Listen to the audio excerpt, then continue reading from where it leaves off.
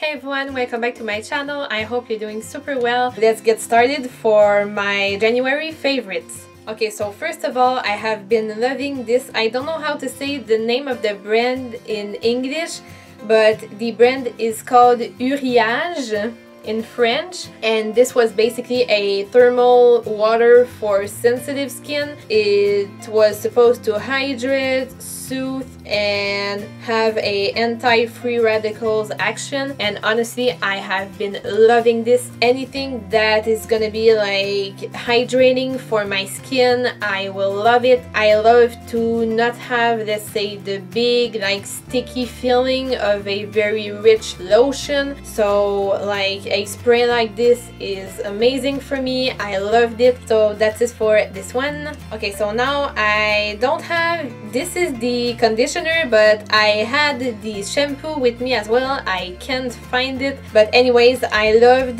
this clear scalp and hair therapy total care daily conditioner and shampoo. Honestly, I love this. It smelled amazing and it did wonders to my hair. Recently I have just been looking for something that is gonna nourish my hair very in deep, so I loved these two products. I don't have the shampoo one. Now that I'm finished with the smaller bottles, I will definitely go buy the bigger bottles, and honestly this has been a very nice discovery for me this month. So that's it for these two, one that's missing. Okay, so now it's a pretty random favorite, but oh my gosh guys, this month I have been obsessed with this. You know, the Anti-Bacterial hand gels by Bath and Body Works, the sweet pea scented one. Oh my god guys, first of all, it smells amazing. Second of all, it's so tiny so you can put it everywhere, and last of all, I feel like I have been away from like cold or flus because I'm washing my hands like, let's say, pretty often. So honestly, I have been loving this antibacterial hand gel. I feel like this is not like too over drying for the hands. I have been just carrying one of these in my handbag, and honestly I wouldn't leave my house without this. So that's it for this one. Okay, so now I have been loving this Charcoal Detox Deep Pore Gel Cleanser by Todd True Organics. Honestly, this cleanser helped my skin very much. I used it with my Clarisonic Mia, and honestly it definitely, like it says, cleanses, tones, and removes all makeup and impurities, acne prone and oily skin. This has been amazing for me. What I very loved about this is that, let's say, it doesn't have like a charcoaly smell.